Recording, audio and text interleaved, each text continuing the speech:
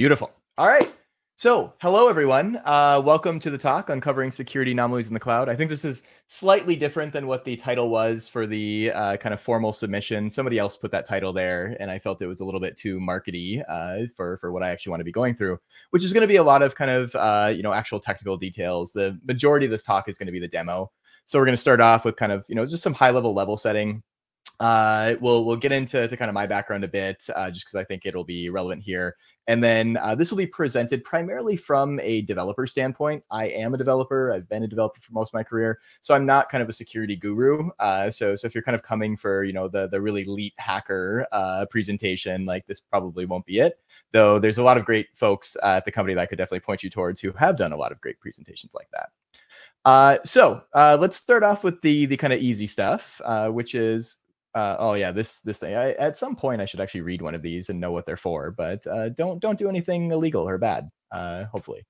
Now the really easy stuff is, who the hell am I? So I am Adam Larson. I'm a field architect at a company called Lacework.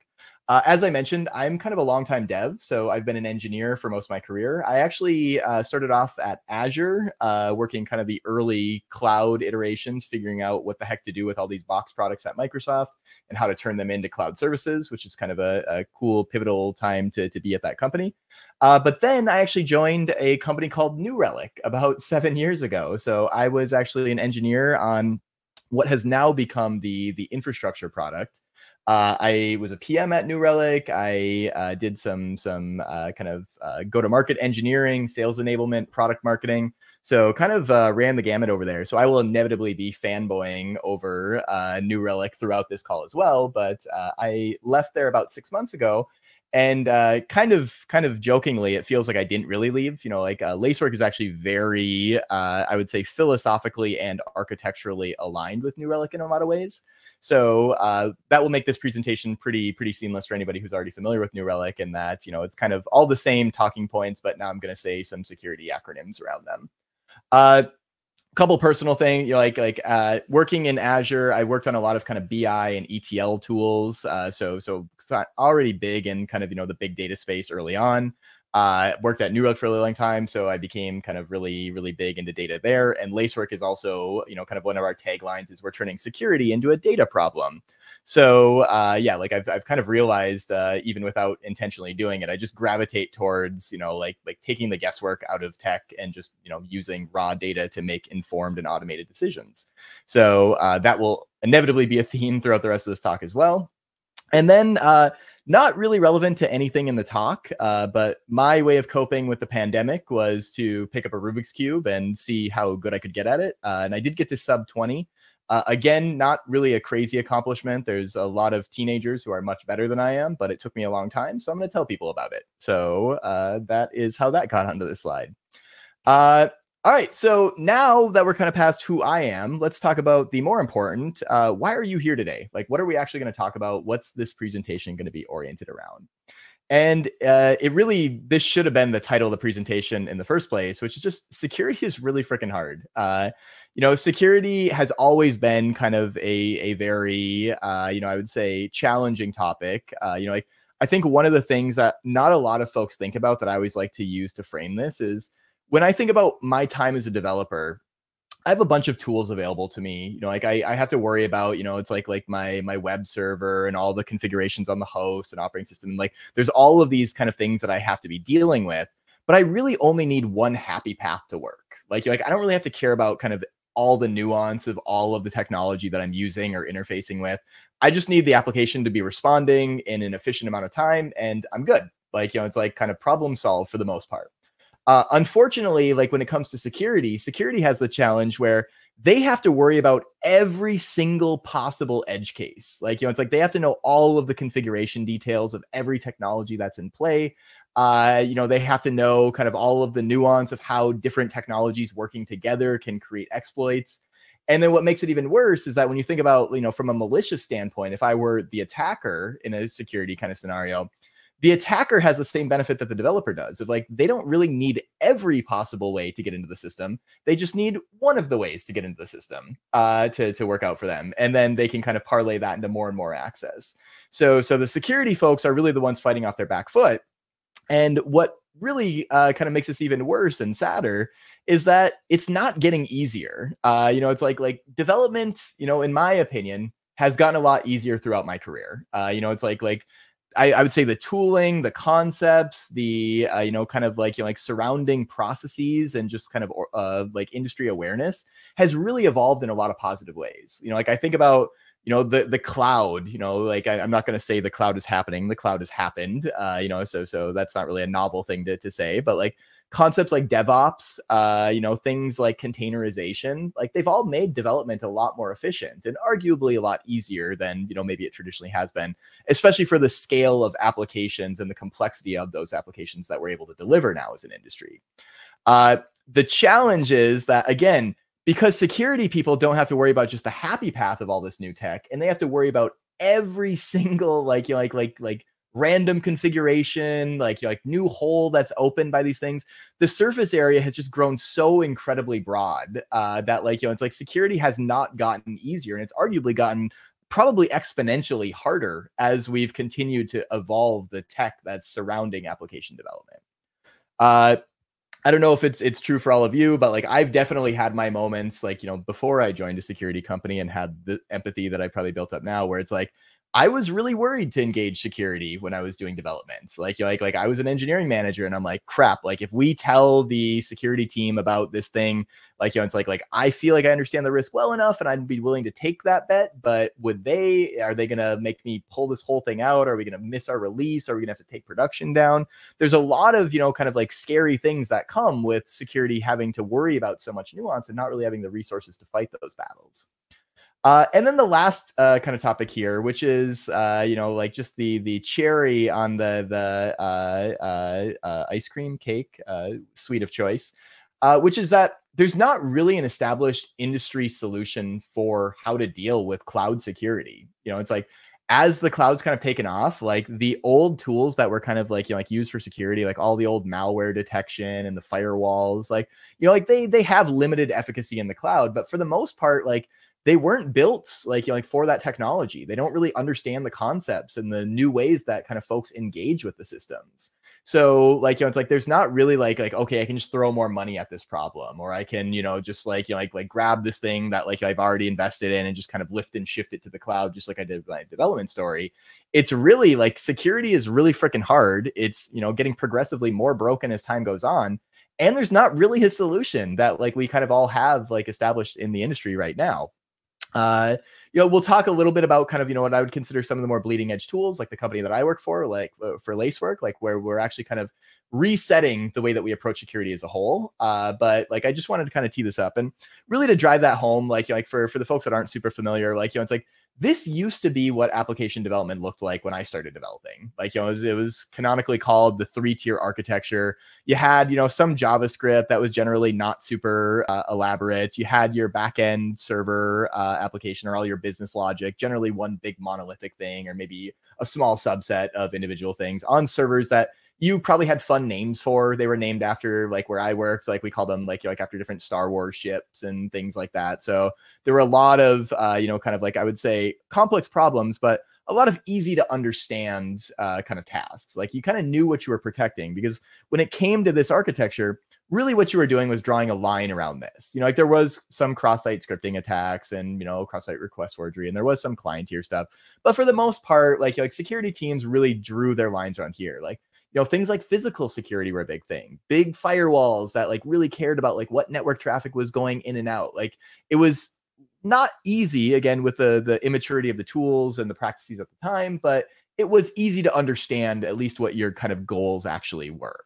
Now contrast that with today. I love this slide. I assume many of you have kind of seen this before, but this is actually the marketing slide for the CNCF, the Cloud Native Compute Foundation, which is just a barfing of all of the different technologies that go into modern cloud native development. And, it's like, you can kind of see, like, it's like when I think about that 3-tier architecture, like there was nuance of like different languages and, different operating systems, like I mentioned. None of that is actually encapsulated here. Like, like one of the things that I think is really interesting is like, if I mastered every single piece of technology on this page, I would not be able to deliver an application because I still like don't have things on here for like what language am I actually writing in. It's like anything about business logic, which is really the main concern for most developers, isn't encapsulated in this. This is all about the infrastructure and the surrounding tooling to deliver software, not the actual software development process, necessarily itself. So again, like when I think about this from a development perspective, I can cherry pick, 5 or 6 different things from this thing and deliver a web experience for my business. And cool, Bob's my uncle, I'm done. Now, any security professional, unfortunately, has to worry about all of these things, especially if the organization isn't consistent in the technology that they're deploying across teams. Now they have to worry about it's like, okay, this team has this thing over here. I need to understand that at an intimate level, because any one of these can be the source of a breach that leads to the business, showing up in headlines or being taken to their knees through a ransomware attack.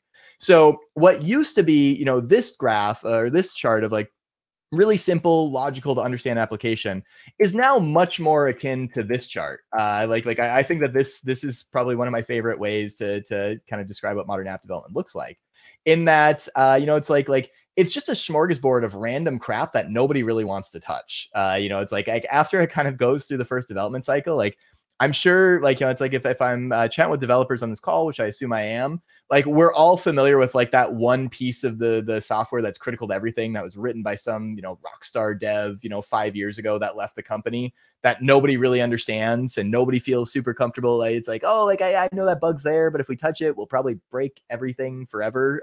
So I'd prefer not to, and sometimes that's not even internal code. A lot of times it's in order to deliver the customer experiences that are kind of expected by all of our mutual customers, you really have to leverage, kind of tools from open source or, things from developers in, random parts of the world that were just kind of really great devs that did some great, kind of edifice groundwork that it's you want to use to leverage to get further along in the story. We're all kind of standing on the backs of giants, but that leads to this very, I would say, precarious development cycle, where nobody really understands the full extent of what they have deployed in their system. I think it's very rare to have somebody that you would feel comfortable saying okay, explain to me all the nuance of every single microservice in your stack, all the technologies and libraries that are incorporated throughout. So that makes security even harder because there's no consolidated knowledge anywhere around these topics either. I do see the chat is kind of quiet, by the way. I thrive on engagement. This is not meant to be a super big thing. So if for whatever reason, don't feel formal, ask questions in line. If you feel like I'm calling bullcrap or lying, call it out. All right. So getting into, kind of just the encapsulation of what are the biggest challenges that are actually arising from kind of everything that we've chatted about so far with the new modern software development. The first of which is one that I kind of already called about is you can't really deliver modern tech experiences in-house anymore. Oftentimes you're starting with, third-party or open source libraries to kind of bootstrap things to get it going so you can focus on your business logic, which makes sense. We shouldn't reinvent the wheel every single time as developers, but it creates challenges where there's not necessarily standardizations around those open source libraries. There's not necessarily implicit trust with the developers who have written these different systems, though they are integral parts of your system and, from a security perspective, are opening doors. Now, the next one, as I mentioned, is, again, the inability to... Oh, so cool. So far, so good in the chat. I appreciate that. So the next one is the inability to understand the systems. As I mentioned, systems are just complex. It's the rise of microservice architectures is exactly right. We shouldn't be building big monolithic scary applications anymore because they were terrible to maintain. Anytime you touch something, the whole thing would break. They took, literally half hour to deploy, build times, kind of took forever. They were nightmares. But the rise of microservices means that there's very little consolidated knowledge in any one place. And, it means that individual teams generally do their own things. There's variance between the different teams. There's less opportunity for standardization, which again, just leads to this problem of ballooning kind of surface area. And then the final one that I don't think a lot of people think about, but it's something that kind of really, really dawned on me is so DevOps is, I think, one of the best movements. I mean, I don't think anybody really disagrees that DevOps is a bad idea anymore. It used to be when I wrote software at Microsoft that I would write the production code. I would get the service working on my local box. I'm like, cool, thumbs up, everything works. And then I would hand it off to some team that I didn't even know. Like I never met them. Like we exchanged emails sometimes when things went wrong, but like they were then responsible for like deploying into production, scaling it, protecting it, kind of like all of that production software deployment stuff really existed with a completely different entity. And I was just the one kind of like creating the sprockets in the factory. And what's changed with the DevOps movement is basically now I, as the developer, am also involved in the process of deploying and scaling and maintaining my applications in production. That's great because like I have the domain knowledge. I can help with like the triaging. I'm definitely not like a domain expert on all those aspects, but like I have the keys and I can help and like I can do more and offload some of that burden, which is nice because I can kind of shepherd that thing end to end, and like that means that like there's not going to be discrepancies between my local development and like the deployment, and if there are, like I can address them immediately.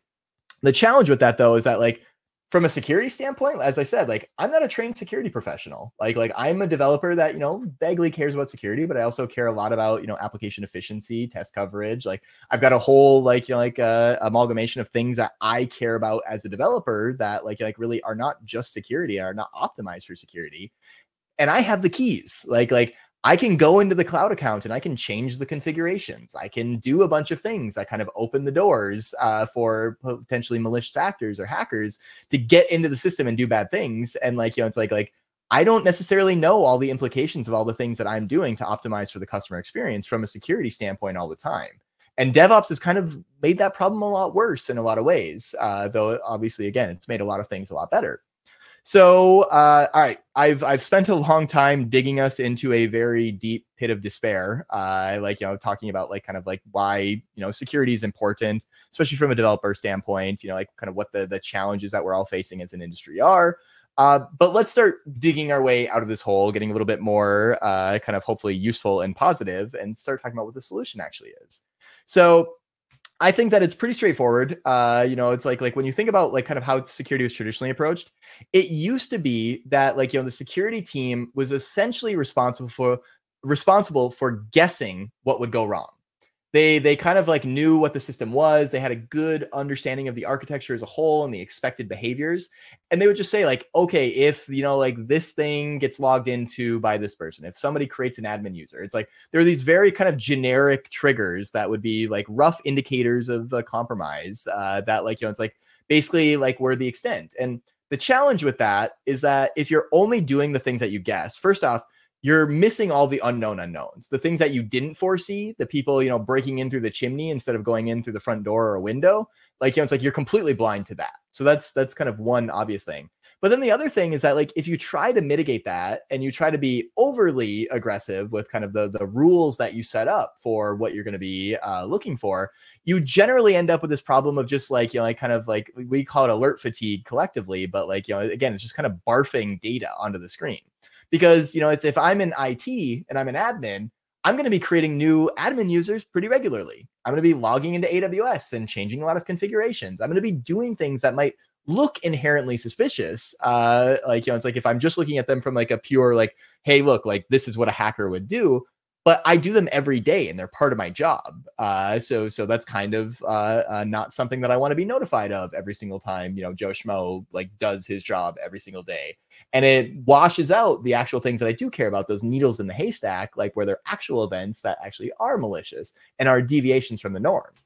So instead of focusing all your time, spending your time guessing about how folks might attack your system, spend more time just discovering the attacks when they happen and actually turn it into a data problem.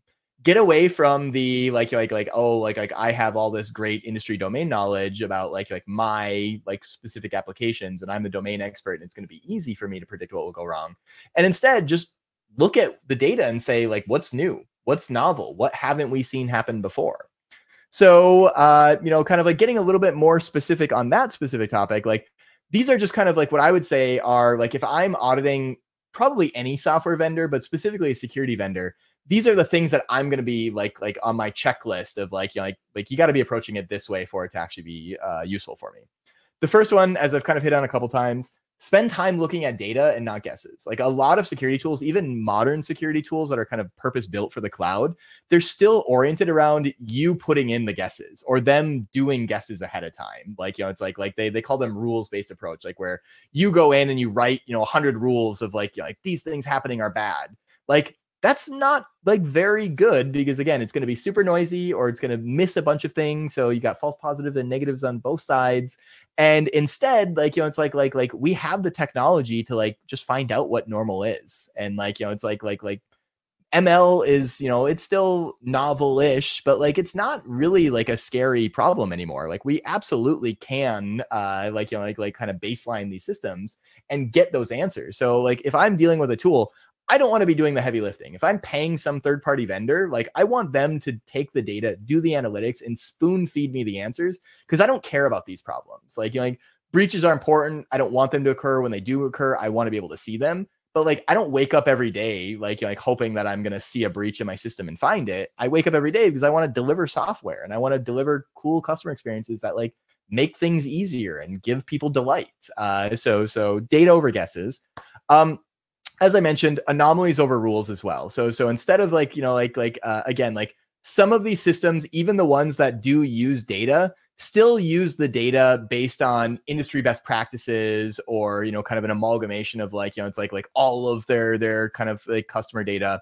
One of the things that my company Lacework does kind of uniquely that I want to, kind of emphasize is that instead of having these kind of generic rules, or even like anomaly detection that's kind of based off of like broad models, like incorporating a lot of people that really have nothing to do with you, like our business looks nothing like an airline. It's like we're going to have different attack vectors. There's going to be different behaviors from our employees.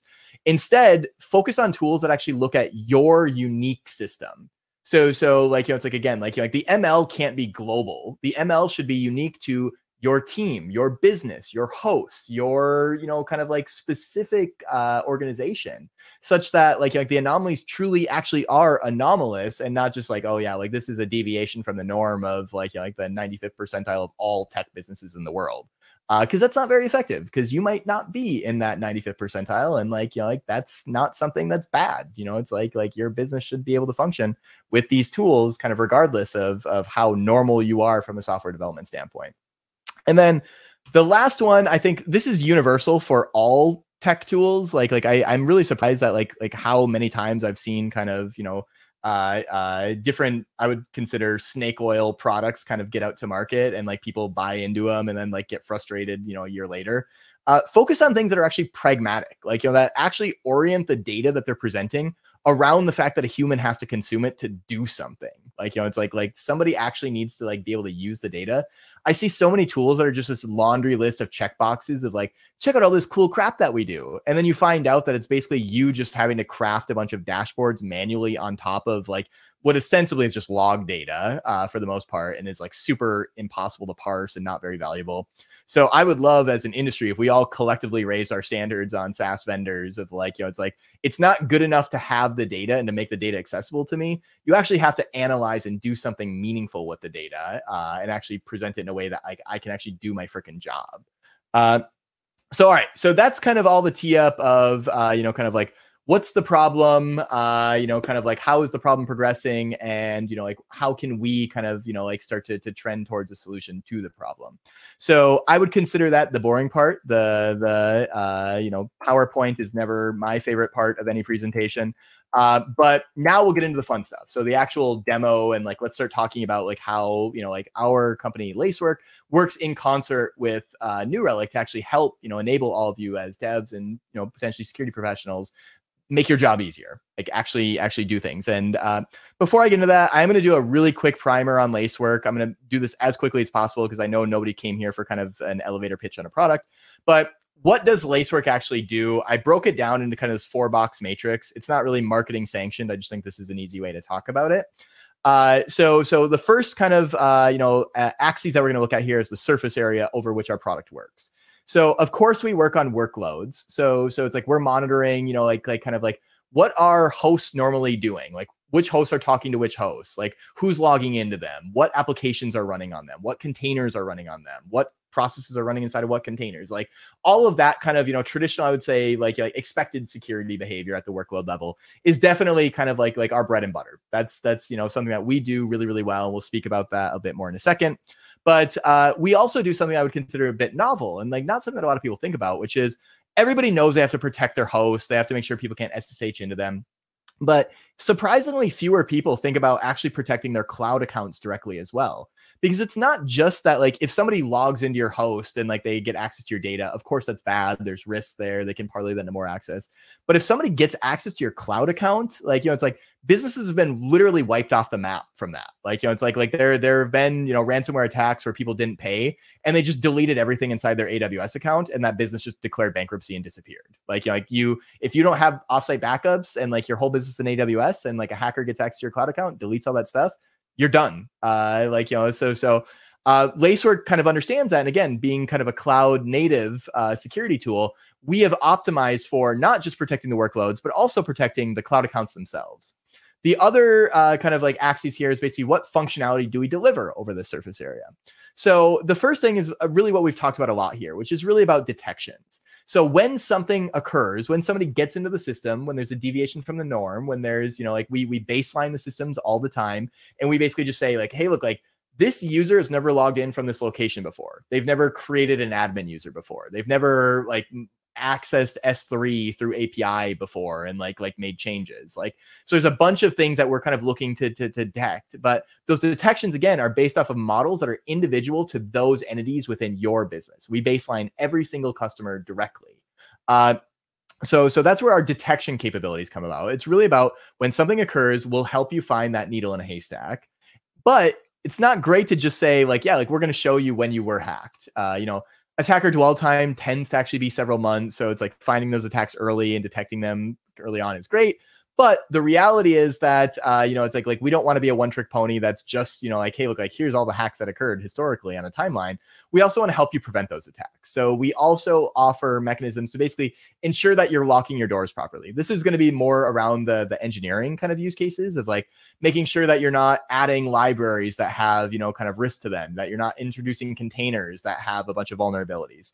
So, just in kind of human layman terminology, like, it's like these are the different parts of our platform. Like we have different names for them and like, they're fun security acronym aligned, but I just want to speak in kind of, really plain English, detecting breaches on the host, detecting breaches on the cloud account, mitigating the chances of breaches occurring basically within the workloads and within the cloud accounts. That's what Lacework does. Like this chart encapsulates like what our platform delivers. So there's more stuff here that like are kind of tangential use cases. Like we help a lot with like achieving compliance standards if you're going for like SOC 2 or HIPAA. But like it's really because we do the functionality that I kind of have laid out here already in kind of plain English. So that is the tee up of the platform. And now we can actually get into, as I promised, the fun stuff, the actual demo. So we're going to start the demo, hopefully in familiar territory for all of you in the new Relic interface. So we're going to kind of start this off as if it were an observability use case. It's like oftentimes, like not a lot of people think about this, but the observability investigations, performance degradations are actually aligned to security or turn into security challenges. So this is kind of one anecdotal example. Like, it's like, again, like our surface area is pretty broad. We do a lot of different things. But like this is just meant to kind of anecdotally show one happy path of, like kind of like how our product works and hopefully give you a sense of kind of the broader implications of investing in a tool like Lacework, hopefully. All right, so here we are on the New Relic APM view. We're looking at this vote application and just a demo app that we spun up. So you can see the performance degradation is pretty aggressive. Like, it's like the thing was generally doing nothing. And then all at once, we had a pretty substantial response time spike. So basically, our customers were waiting orders of magnitude longer for the application to respond. A lot of things could be the underlying cause of this. Could be bad business logic. Could be we got DDoS. Like there's a lot of things that New Relic would help me kind of use to triage this. Just for the sake of expediency, like I'm going to kind of skip over like the normal full triage and investigation process. And I'm going to say like one of the places that I would generally look is in the infrastructure product, because there's a challenge that we call the noisy neighbor problem, where basically like we've all opened up Microsoft Word accidentally, like in the old days on like our laptop, and basically our machine was just hosed for 5 minutes as it was like loading everything up. And maybe I just had a really slow computer. So hopefully that analogy works with all of you. But like essentially what's happening there is like I've opened up another application. They're both sharing the same CPU and the same memory and the same disk, and like they all are using the same resources. So that new application is basically becoming a noisy neighbor and consuming all of those resources, such that the other applications or the operating system itself is basically stunted. Like, it's kind of, that's where those freezes come from, like where it seems like kind of nothing's going on. So that can happen in production applications as well. Basically, it's like you deploy it out to a host. That host has, likely virtual CPU and memory and all of those things. But if something else gets deployed on that same virtual host or bare metal, like, it's like those resources can be sapped away from it. And like, your application can get slower because of something else running on it. So sure enough, when we go to infrastructure, the best way to confirm that is we can actually see, there's a clear CPU spike around the same time as that application spike that we were just looking at. It looks like it's only around 50%. I think if I zoom in here, yeah. So if I zoom in, I can actually see it spiked up to 100%. I'm sure if I zoomed in even further, it would show like a more clear, like spike up directly to 100. So we have a pretty clear smoking gun from an observability standpoint here. We now know that like, it's like the CPU on the machine spiked up in concert with this application performance degradation. So I know that there's some resource utilization issue here.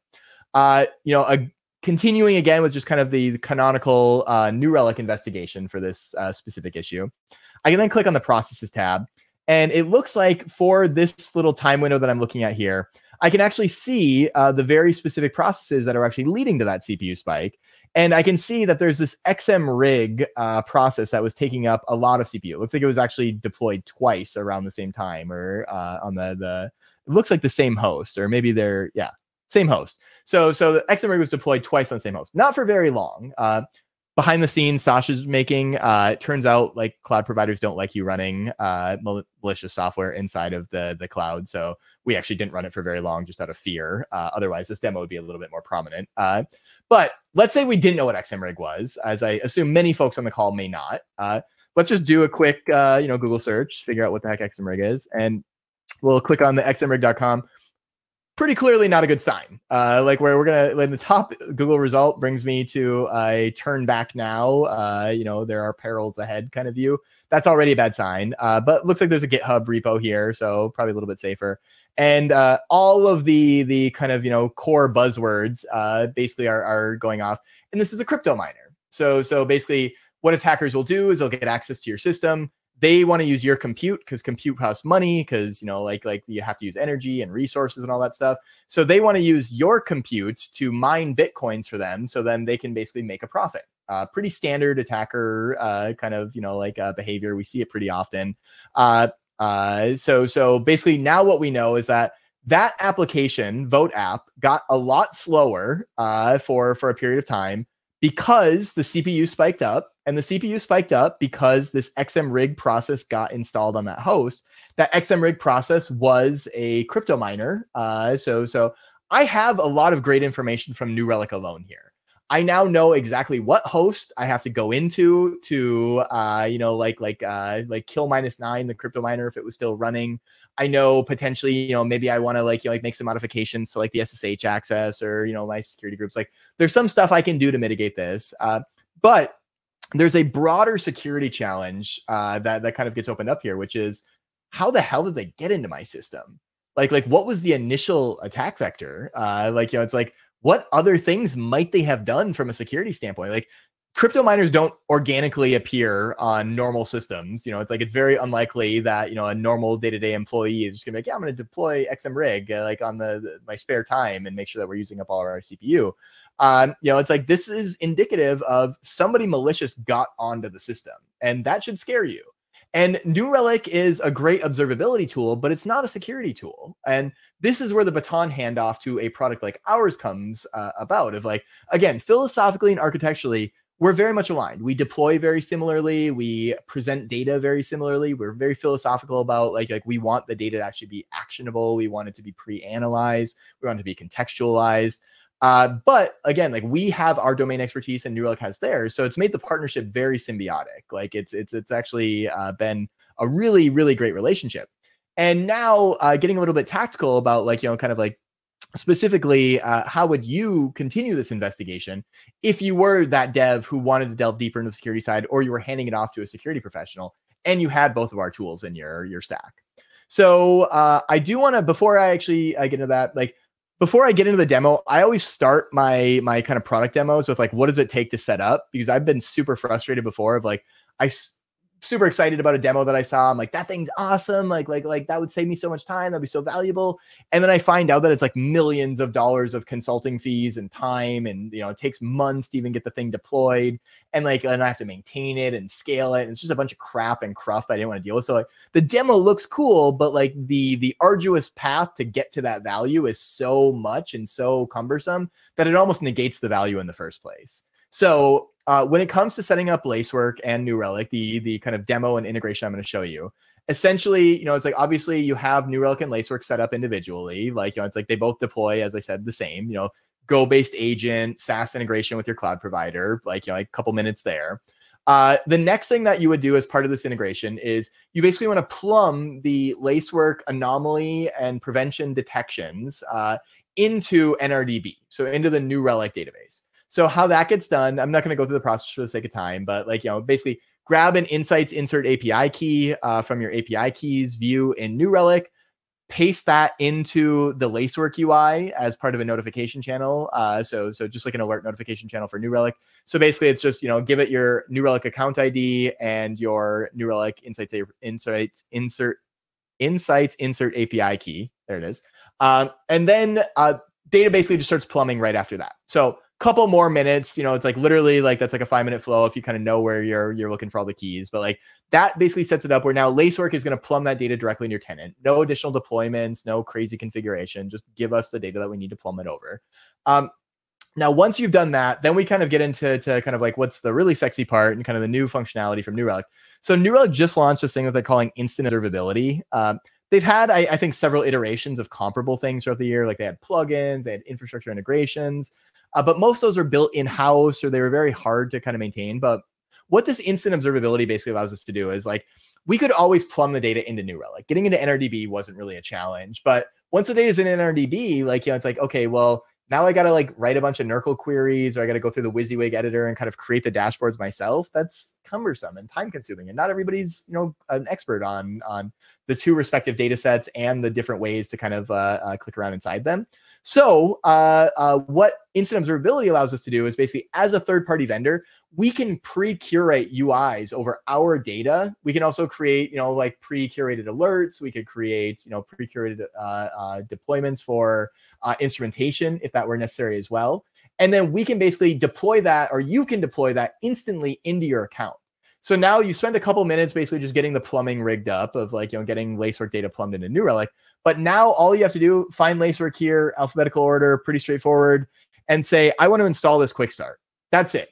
And then now you basically have pre-curated by us, you know, the security experts on our own data, but that experience is inside of New Relic alongside your observability data. So I just want to point out that, like, you know, again, setting this up is not, you know, going to be some bait and switch where it's like, yeah, this is going to look really cool, but if you actually want to do it yourself, it's going to be a nightmare. It'd be very easy for you to like test this stuff out yourself, which I would encourage all of you to do if you're interested in any of the topics that we chatted about so far.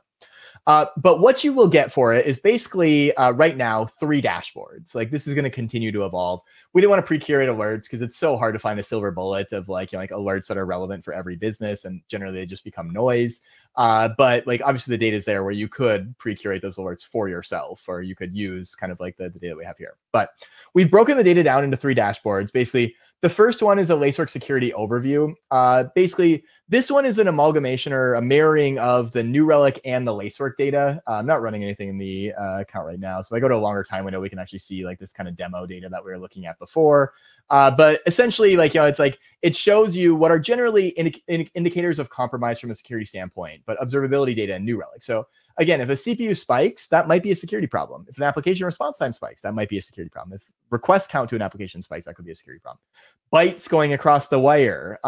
But then we take all those indicators of compromise and then we cross-reference them with Lacework data. So this is showing me like how many anomalies have I found at the host level? How many new processes were deployed at that particular time window? How many new connections between entities were found during that window? So this one's kind of early stage. I would love anybody's feedback. Like at the end, I'll share my email directly. Like if anybody does end up using this and they're like, hey, look, like this is other New Relic data that I use to kind of suss out like security stuff, we'd love to incorporate that here because this is still very early stages and like we're super receptive to working with all of you to make it better. But this is kind of the first dashboard, which is really just kind of a quick place to go. And like, you know, like if you're in the middle of an investigation or triaging something, this is just a bunch of things that you can look at to kind of see like, are there any smoking guns? But the real kind of value prop for me comes in these other two. So we have the anomaly detections. Again, remember we do kind of detections of things occurred. And then we have kind of that more proactive configuration data. And that's where we have the compliance kind of information. So we're going to start with the anomaly detections because I think that this is the kind of cooler of the two from a demo perspective. And it continues the demo that we were doing before from the observability standpoint. So remember, we've investigated a performance issue. Basically, a customer's had degraded performance, very New Relic. We've tracked it down to a specific process. And now that process has turned that observability process, that observability investigation into a security investigation. So by setting up the Lacework plumbing, by getting this dashboard here, I can now come in here and I can say, you know, first off, like I can filter all these things automatically. So I can say like, oh, like, I don't actually care about things going on in the cloud account right now because I know this is like process related. So I just want to see the workload data. Like, you know, it's like we can just cut out all of that cloud account data. So that already kind of brings me down to a very small subset of kind of information here. I'm actually just going to expand my time window as well, just to make it more demonstrative that this isn't fake. You know, it's like it works at scale and all that as well. So yeah, like I'm looking at, you know, just kind of the 60 anomalies now that were for this particular demo tenant. I don't want to do any more filtering. Thankfully, New Relic allows me to just kind of come up here and say, show me any Lacework security anomaly detection that you did at the workload level, because we have that filter already set up, that just contains that process name that we already discovered as part of our observability investigation. So I do that, and now I automatically filter down all of these anomalies to the 3 that contain the text XMRig. And we can see basically like some insight into like what Lacework is actually looking at here. We can see this application made an external connection to a known bad DNS. So we know definitively that talking to this xmrig.com domain is bad. You know, like nothing in your business should logically be doing it. So we call that out as an event. We detected the actual binary, the xmrig file itself, the hash is known malicious. So these are kind of like rule based, like they knew the thing. But this one's the interesting one, which is this xmrig process running on this host, running as this user connected to this IP or connected to this domain. So this is kind of a duplicate of that top one. But what this is telling me is basically, I don't know if xmrig in this instance is good or bad. Like I don't know if this is something that like, you know, it's like is business logic that you wrote, something that you pulled in from a third party. I don't care. I know that this application has never talked to this domain before. So this is the first time that we've ever seen that. So the nice thing about this is that, say, for instance, that you had a production application that you've been running for months, and that production application gets compromised. You know, you don't sanitize user input somewhere. Somebody gets, you know, like kind of generic access, like where they can execute arbitrary code. And now all of a sudden they use that generic access to communicate with some other domain. Like, you know, it's like, and maybe that domain is apt-get. Say they're just downloading some other tool. Now, your application talking to apt-get would not be on any rules-based list. Like, it's not inherently scary to talk to apt-get. Every host probably does it. Every Ubuntu or Debian-based host would talk to apt-get. But if that application had never talked to that thing before, we are going to uniquely identify that, like, hey, look, like this is, you know, maybe not a bad DNS, maybe not a bad application, maybe this is totally fine, but it's never been seen before because, again, we're baselining everything off of that specific business. So that's where we become very unique, and like where, like, you know, again, these investigations become really valuable in that, like, we're not looking at just that known bad list, but we're also looking at like, these are just like weird anomalies in your system at a behavioral level, not like a metric, like this number spiked up, but like, I've never seen this person or this process or this host do this thing before. So the nice thing again about this integration is like, I can just click this event. And now, like, if I'm going from a security standpoint, like, I can continue that same investigation that we were just doing seamlessly with all the context that I already had. Like, I've already found the event that I cared about. I don't have to come in here and reset my time window, like add all my filters. It's not like I'm like going into a completely new tool. because of the way that Lacework and New Relic align, it's very easy for me to just come in here. Now I can see the who, what, why, where, when kind of investigatory information. I can get deeper details on the process information. I can see other related processes or other related anomalies around the same time. Again, looking to detect like maybe that attacker did other things at that same time window. I won't turn this into a whole product pitch for like the full extent of what Lacework can do, because there's obviously a lot there. But I do want to point out that basically it's like now again, like if you have both Lacework and New Relic, like it becomes a lot easier for handoff of these issues to security professionals, or if you are the one that's kind of owning both of them, to make that experience seamless. That connective tissue is really the main value that I want to convey, as opposed to like the deep dive details for each respective platform. So hopefully that came through clearly. Everybody at least gets a rough sense. Again, that is just one example. Like, you know, it's like if we kind of just scroll down, like there's a bunch of anomalies. You can see a majority of them. Again, like we're very, very, very worried about like how many high criticals we send through. We generally only want to see like 1 or 2 of those, you know, kind of like per day, so people can actually react to them, so people don't get desensitized to them. So you can see that most of the information that's coming through is at that info level. But like for these high critical ones, like if I just filter down to those, you can kind of see like, you know, it's like these are the new processes, this machine making a connection to something that's never talked to before, the kind of like the anomalous behavior at that kind of workload level, like just at that high thing. So very, very kind of, actually this is probably a better indication of like the types of things that we're looking for. So yeah, new binary type, known host being bad, login from weird sources, new connections to DNS or IPs, like where we're kind of looking at a bunch of broad generic things rather than a bunch of known nefarious things. The one last thing that I'll kind of call out, just going into the compliance side of the house, you know, as I mentioned, this is more the prevention detail. So it's like, whereas the other stuff was kind of like, here's stuff that's happened, and like, you know, you kind of want to suss through all that and see like, has any of these things that happened actually like rendered like some real malicious behavior? Or are these actually like indicative of something being bad? This data that I'm showing you here, this compliance violations, is more oriented around like, how can I be more proactive in preventing something bad from happening? So I can see there's 114 compliance violations. You know, you can kind of see the things that we're looking at here, like ensure no security group allows ingress on, you know, the open internet to port 22. Pretty standard kind of fare there. So you know, I could also, you know, kind of just for the sake of demonstration, come in here and say, I just want to check out my security groups. You know, I'll probably filter down to that same list of, yeah, like, here's all of the ways that I can kind of improve my security posture by, you know, changing configurations on security posture on load balancers, or sorry, security groups, and doing more to basically make sure that I'm following industry best practice from a compliance perspective. And just like I said before, I can actually come down here, I can click into any one of these, and I can then be brought contextualized into the Lacework interface, where now I know, you know, it's like, okay, like here's a specific like rule, here's all the deep dive details, all the things that are actually impacted, their specific ARNs. I can use this to track my progress over time, so I'm not emailing back and forth. You know, it's like, so I'm gonna stop there, because I feel like I'm getting a little too product oriented. I do want to leave some time for questions if there are. I think I'm at about time anyway. So hopefully, again, this has given you kind of a rough sense of kind of like why security professionals deserve hugs every opportunity that you can give them. Like, you know, it's like it is not an easy job. Like again, coming from a development background, joining a security company, like it's been really eye-opening for me of like how hard it really is, and how limited resources, or how few resources they have to address the challenges, and how all of the tools that are making our lives as developers easier are generally not making security lives easier. So like the real kind of bridging of the gap there is going to be better communication, better tooling, just better efficacy and expectations of the tools that we're putting in place and processes that we're putting in place to be more effective, to actually lock down our software, so we can spend a lot less time dealing with the crap that we don't want to be dealing with, which is, you know, removing libraries that have known vulnerabilities and patching crap, and you know, like the less fun, not really differentiated tasks. So with that, thank you so much. As I mentioned, this is my personal email. Please email me if you have any questions, concerns, feedback, thoughts, or you just want to hear more about the kind of platform in general. I'm super happy to kind of engage in whatever way possible. And thank you. Really appreciate all your time. Enjoy the rest of Nerd Days, all.